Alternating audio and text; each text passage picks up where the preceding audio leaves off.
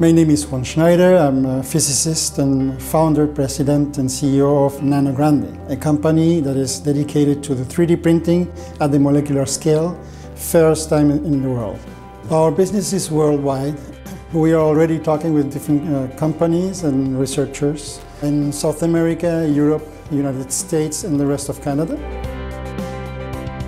Interlegal is already a well-established network.